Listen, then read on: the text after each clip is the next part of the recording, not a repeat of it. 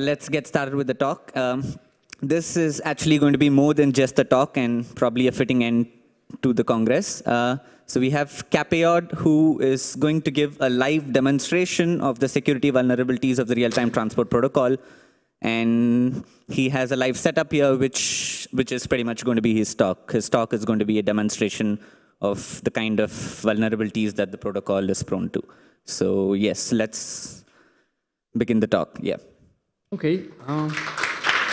Thank you. My talk will mainly focus on the demonstration part. At first, I will be giving this some overview about RTP and for what it's used and what might be the problems with it. And the demonstration will focus on the asterisk open source PBX, because for like the last 8 to 9 years, that's what I've been doing from day to day. But I've also tested it with different other open source implementations, and will say a few things about that. So that's just the overview. We just dive into a very short introduction to RTP. It expands to the real-time transport protocol. The first version was RFC 1889, and that's the recent version is RFC 3550, just if you want to take a look yourself at the specification and see what's in there. Basically, it's just used to transfer multimedia streams, maybe audio or video, over an IP network, usually using UDP as a transport layer for that.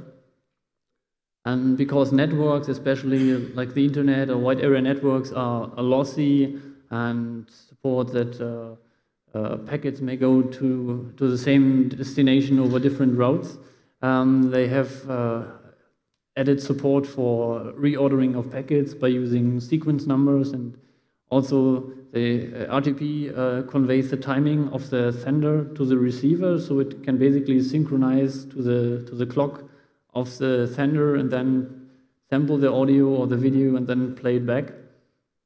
It's mainly used nowadays with voice over IP signaling protocols, H323 or SIP, which is probably like 90% of what is being used today, but also other protocols like MGCP, and I also think STCP from Cisco is also using RTP.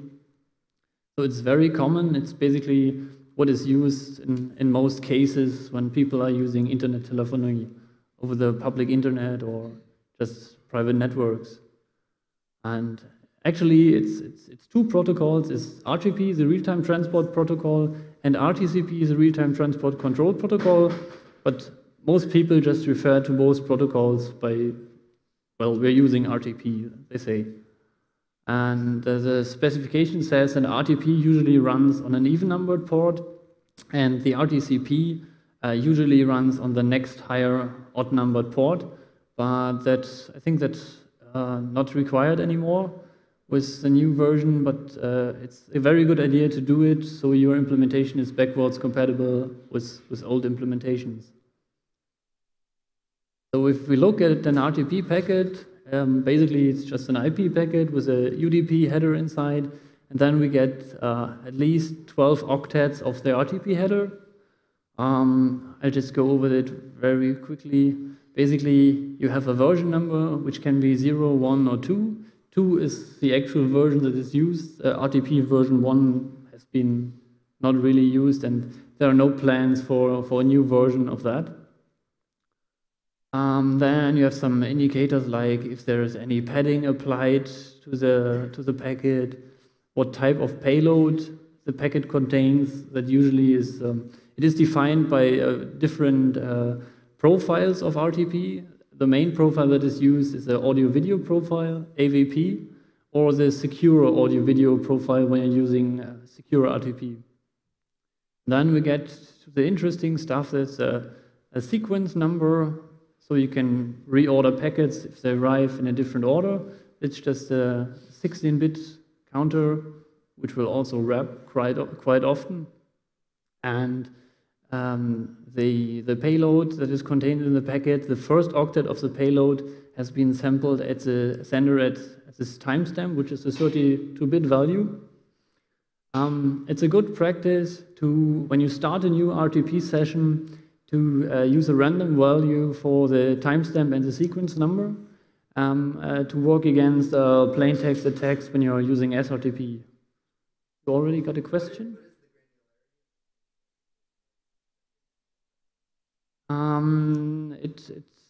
For example, if you're using a G711, then you have like, depends on the sampling rate you have, but usually you're using 8 kilohertz. Then you have like 8,000 bytes per second. And every byte of that is one increment to this timestamp. So for audio, it wraps, I don't know, not that often. But if you have a video application, it will wrap quite often. That's why usually, if you have a good RTP implementation, you will maintain a 64-bit counter for the timestamp and at least a 32-bit counter for the sequence number, which is only 16-bit. That will also wrap around quite quickly then. But many don't use that. But that's usually not so much of a security problem. But it's important that you use a random value when you start with your session, because if you're using SRTP, and it makes it much easier to do plain text attacks against the packets, because you know, okay, it starts, this will be 0 in the packet, and this will be 0, so you should use a random value. One of the also important headers is this synchronization source. That's basically a 32-bit random value that is chosen for each participant in a session. And basically this identifies the sender of the packet. I'll be getting to the SSRC on the next slides, especially in the demonstration. Then you have some optional headers that, for example, if this packet comes from some kind of conference bridge, then there might be not only one SSRC involved, but several participants, and then they are also part of this header. But on usual one-to-one calls, you don't have those optional headers. You just have the 12 bytes. And when you're using a frame size of 20 milliseconds, that results in 16 kilobits of overhead, which you already have. And then you have to add your codec bandwidth to that. Many people often forget about the overhead of RTP, and it doesn't make too much difference if you're using G729 with 8 kilobits or GSM full rate with something like 12 or 13 kilobits of payload, when you always have the 16 kilobits, so it doesn't make too much of a difference. Okay. The most problems arise when you're using, or when you're trying to use a SIP phone behind a network address translation to connect to some public SIP server. Because in the SIP protocol, when the session is negotiated, both sides just send an SDP message which says, I want to receive my RTP on this IP address and port. And if the device is behind network address translation, it doesn't know the external IP address, so it puts in some internal IP address into this message, and then you have the typical case of one-way audio. What you send out to the SIP carrier usually gets through, because they have an official IP address, but the way back, then you don't get any audio. And to work around that, you can either have like on the router, have a SIP-aware software that looks at the SIP packet, does packet inspection, and sees there's an SDP with RTP going to this internal IP address. I will map this to my external IP address. Maybe I will keep the port or use a different port, and then the audio that's coming from the SIP carrier will go through to the phone on the local network. The other option is that the SIP carrier will do the NAT traversal for you. So basically, it will not start sending packets before it got the first packet from the device behind the network address translation, and then it will just reply to that. And so the outgoing RTP from the SIP phone creates a NAT binding, and the server can reply to that with symmetrical RTP. But the RTP specification does not really tell you that the RTP that you are receiving will be coming from the same IP address and port that you are sending to. But most implementations just assume that this is a fact. But it's a fact in the case in like 90 or 99%, but the RTP can come from somewhere else. And then we run into problems. Most implementations think we choose the RTP port, on that we receive the audio randomly, and we use a port range of like 10,000 or 20,000 ports, and it's very unlikely that you might hit one of the active ports if we are only like pushing 4 or 5 channels. So usually nothing bad happens unless you are in a scenario where you have a lot of calls on a single machine, and that's how I get the idea of how this worked, because a customer had people complaining that they heard a second call in their RTP session. Of course, the audio was a bit messed up and chopped up, but they heard a second call, and that was due to some messed up software phones, like I think it was some old version of SJ phone running on Windows, which just didn't stop sending RTP after a call was gone. So it just sends the audio from the microphone, and well, if you have 2,000 users on that PBX and you have only a port range of 10,000 ports, half of the ports go away for RTCP, so you're left with 5,000 ports, and then it happens that you will get distorted audio. And that's how I got the idea to look a bit at the implementation of Asterisk, of course, because that's what I'm doing from day to day. And I wanted to know, how does this NAT traversal on the remote side work? So I looked at it, and basically when an RTP packet is received on a port and there is an active RTP session, then Asterisk will just override the return address for that session with the address that the packet originated from. And it really doesn't check the packet very well. So you can even send RTP packets that don't contain any payload. So you just send the 12-byte header, and you send them like very often, every 2 to 10 milliseconds. So you make sure that you will override the return address, because the original RTP peer will only send every 20 milliseconds or 30 milliseconds one packet. And then you can make sure that you will get the answer from the other side. And this doesn't take very much bandwidth, because you're just sending 12 bytes. You can easily scan a complete range of a server. Usually you know that the port range, the standard is 10 to 20,000, but you can also scan from 1 to 65,000. Yeah, it doesn't take much time or much bandwidth. And it's not easily detectable because, well, it just looks like RTP. And nobody is usually looking for that. When they have some audio problems, they're usually looking for congested links or somebody sending lots of data to some port. So it's quite easy to hide that you're scanning this.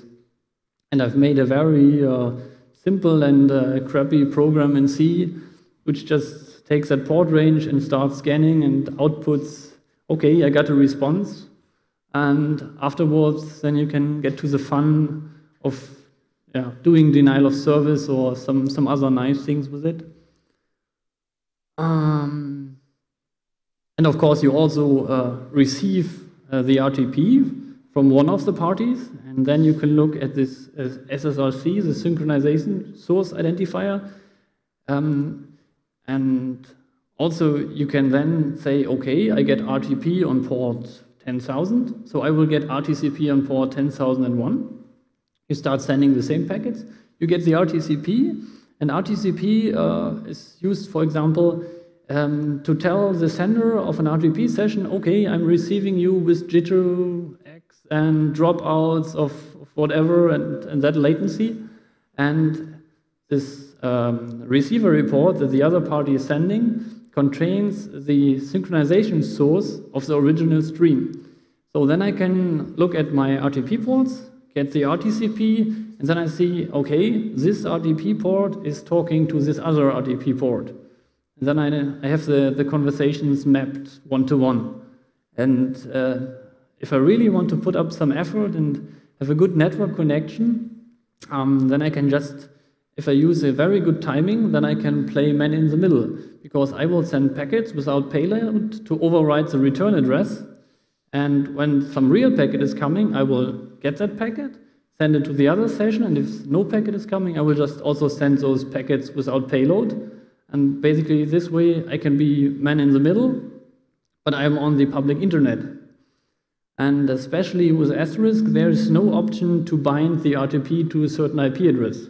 So it binds to 0.0.0.0. And that way you have, for example, two phones in your local network. You have your asterisk server that's connected to the internet because you're using a SIP provider. And somebody else from outside the internet can see that there are two phones talking on the internal network, and he can be man in the middle from remote. And that's quite fun, but I was too lazy to actually implement that. So we'll have a few more simple demonstrations, but they show what you can do, and then maybe you can do this as your homework to implement something like that.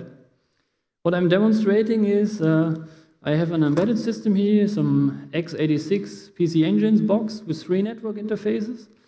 2 of them are bridged together as a local network, and the third one is basically the internet connection. Now it just has a static IP address connected to my network, and it's running the recent 1.6.2.16 RC1 version of Asterisk, the stable 1.6 branch, and it's just configured so I can make calls between the 2 phones.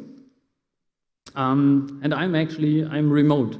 It's not like we're doing something like ARP cache poisoning and then getting to the RTP on the local network. That's like maybe 10 years ago. That's very easy. Just turn the switch into the hub and then do man in the middle or whatever. Okay, so now I'll try to my terminal. I can't see it here on my netbook, so this might get a little tricky. But at first I will SSH into my asterisk. 10.0.0.1. Okay. I haven't started it yet, so I just start asterisk.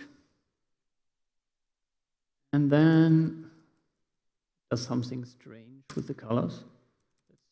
In version 1.6 and version 1.8. Then see if my SIP phones have registered. Probably not yet, because asterisk was not started. So we might need to reboot the phones, but no problem. And the external network is 10.0.0.1, and internal I have 192.168.192.1. And the phones register to this internal network, and I'm looking at it from the outside. So they need a bit of reboot time, but it should be fine. As I'm not very creative with giving names to software, which if you know me, you might know that I do stuff quite a lot.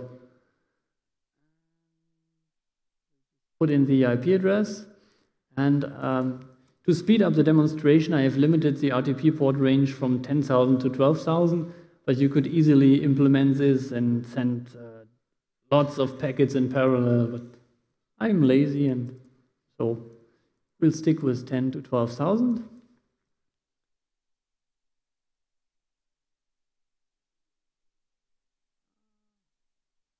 Okay. A bit difficult if you can't see it.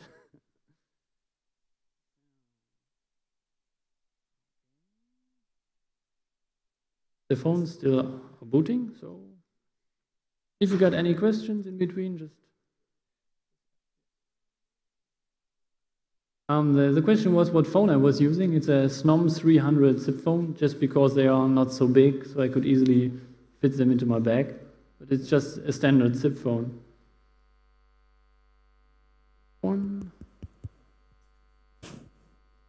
One of them registered yet?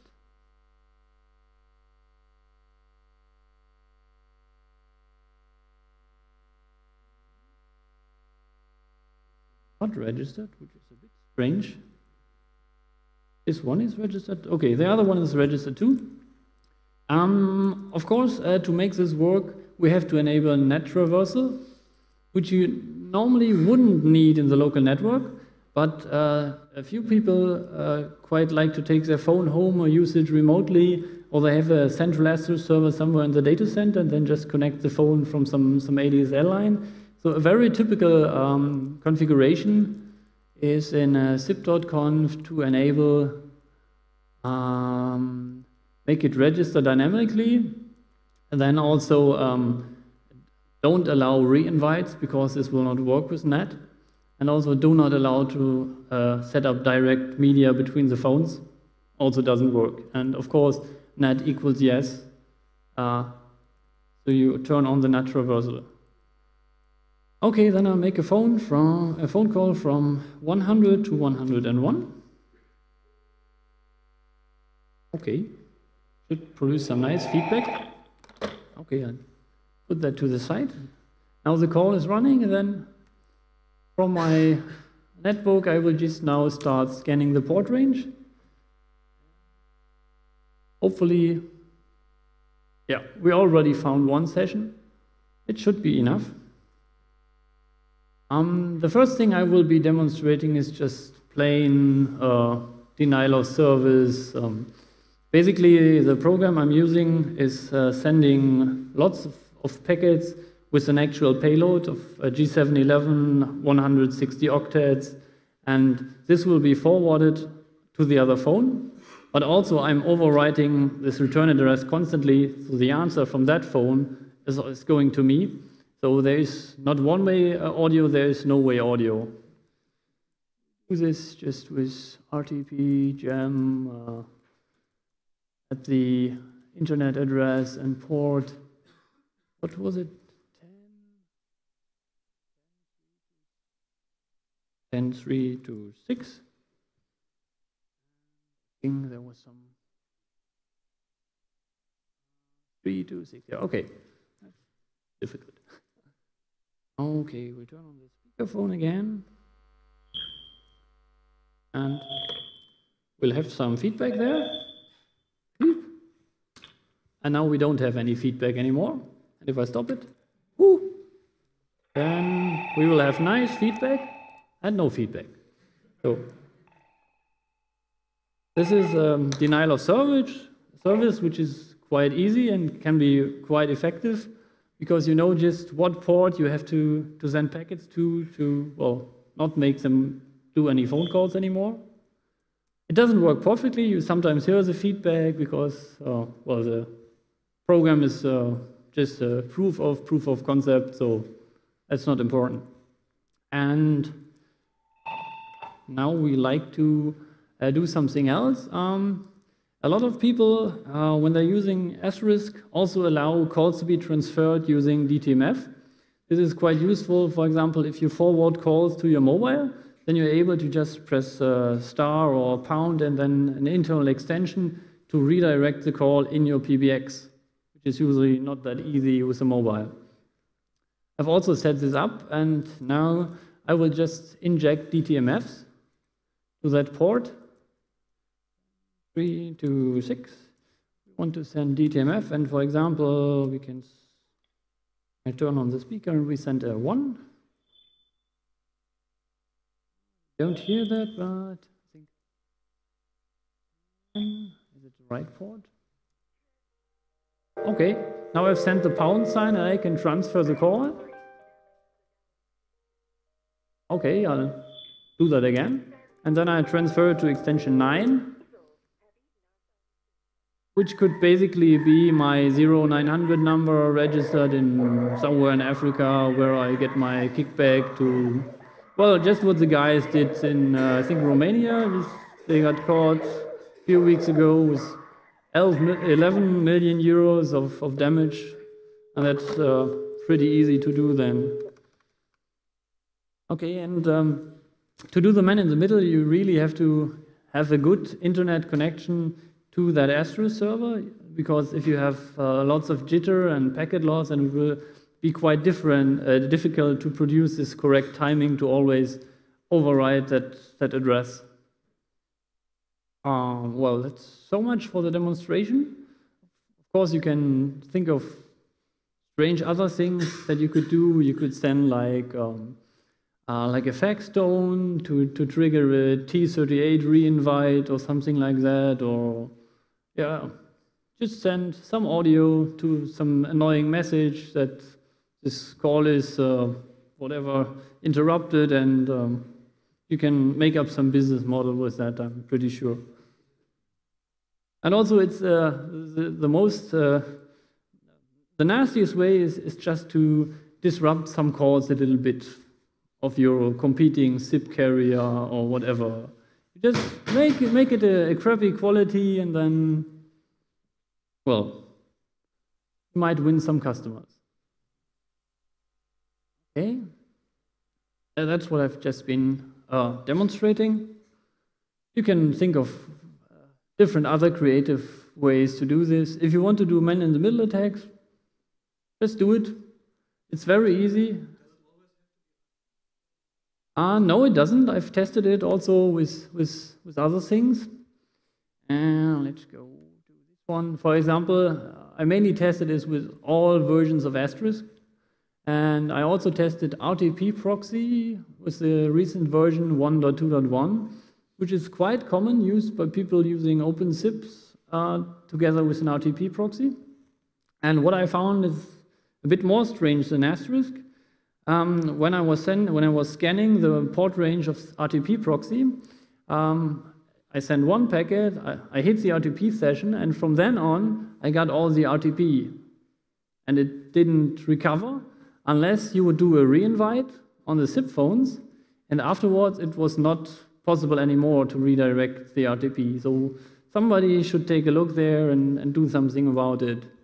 And I've also done some, let's say, research on the public internet and found people using RTP proxy, and they sent me like a few hundred megabytes of RTP, probably some test calls that have been set up, and yeah, it takes some effort to work against it. But I've also tested like regular SIP phones. When you have a SIP phone, it's not possible to find the port on which RTP is running. But I was interested to see if it's possible to do a denial of service against a SIP phone when you know the port. Because actually you could do some validation of the RTP stream coming in. At first you look at the version number, is it 2? Then you look at the sequence number, is it increasing by 1 with every packet? Is the timestamp increasing by 160 if you're running G711? And is it coming from a different IP address all the time? But they don't.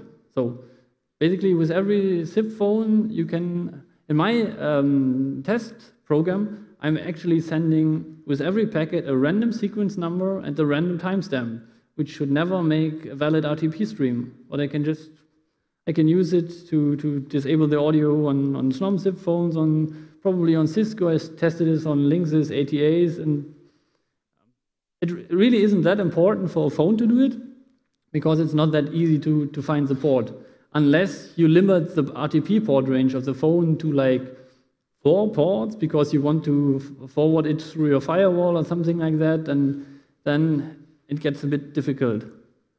No, I want to go back. So I thought about a few ways, what can we do? Actually, with Asterisk, there is a way.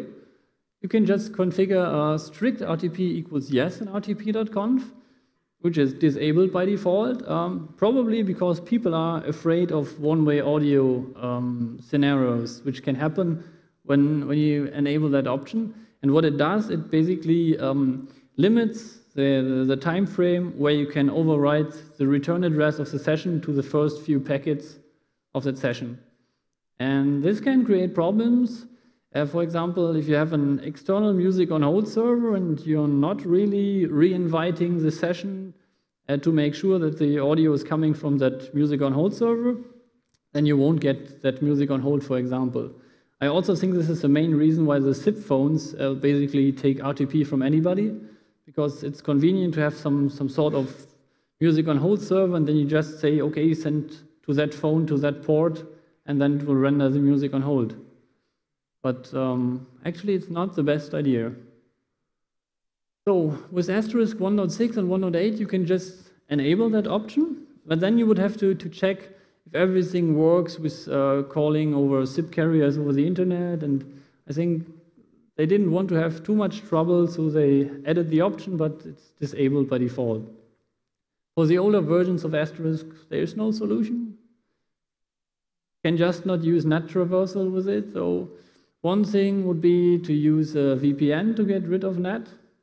Even some of the bigger SNUM phones have a firmware which includes OpenVPN, which also gives you like good encryption, which Asterisk doesn't have until Asterisk 1.8, because it doesn't support SRTP.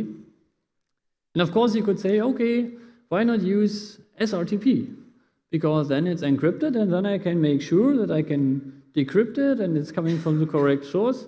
And I tried this some weeks ago with Asterisk 1.8.0. It might have changed by now, but I sent up an SRTP call between two phones that got NAT traversal on the Asterisk, and then it just needed a single packet to one of those ports, and Asterisk would say, this is not the SRTP that I'm expecting, and it hangs up the call completely, which is, well, nice. So the other nice thing which you could do, and which mainly corporations do, is have a firewall that is SIP aware and does SIP packet inspection, and then it will just open those ports to the internet where they will be expecting RTP from a SIP carrier. But this works, but with some firewalls it can happen that the firewall SIP inspection isn't that good to detect that the call is over, and it will just leave the port open. And then if you make like a few thousand calls with random ports all the time, at some point of time you will have the complete port range open, and well, it just buys you time. Maybe you should restart the firewall every day, and then you're fine, sort of. Yeah, and if you want to get into the implementation, then it gets, well, there are things you can do. Just do not accept packets from a new IP address when nobody told you so. Usually you would accept packets coming from somebody else when there was a re-invite to the session or when something changed. But this, of course, makes the implementation a bit more complicated. And for example, in Asterisk, the RTP support is like really old. And nobody looks at like the RTP level of voice over IP. Most people deal with SIP and try to make that secure, or they look at maybe SRTP and key exchanges and stuff. But the old stuff which is there, not many people look at it, and then, well, it creates a few problems. Okay, so if you have any equipment to test, like some non-open source RTP proxy that you want to test, just drop me a line. Maybe I should have written my email address somewhere. Just if you want to get in touch with me, you can, just send an email to kpj@googlemail.com. And I will also upload the slides to the Pentagraph system, and then you also include the email address there if you have something that you want to test. And yeah, if you got questions, then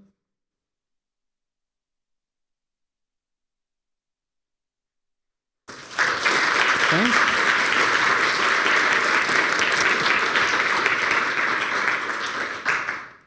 Hi, I did a presentation about similar topics yesterday, and the situation seems to be worse than I expected. Well, it's good opportunities. Pardon? Good opportunities. It's yes. not worse.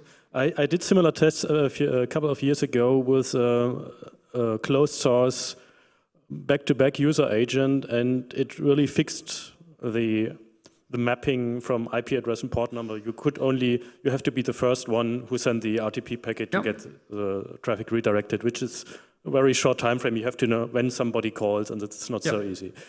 That's sufficient to fix it, I think. We are currently introducing a new back-to-back user agent. I think I have to do some more testing here. Yeah, it's pretty easy. Just send some small UDP packets. But I'm impressed. It's really worse than I thought. Yes. Okay. Anybody else? Anybody else? There's somebody. Yeah, we have another question.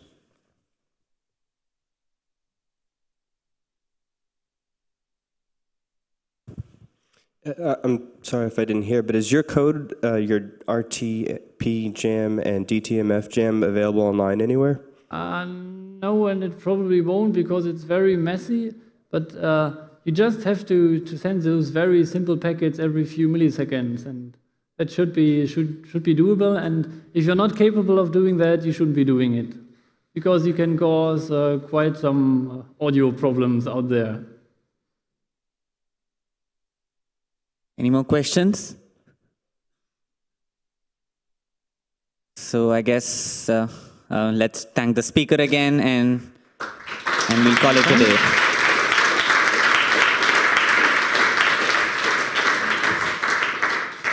So this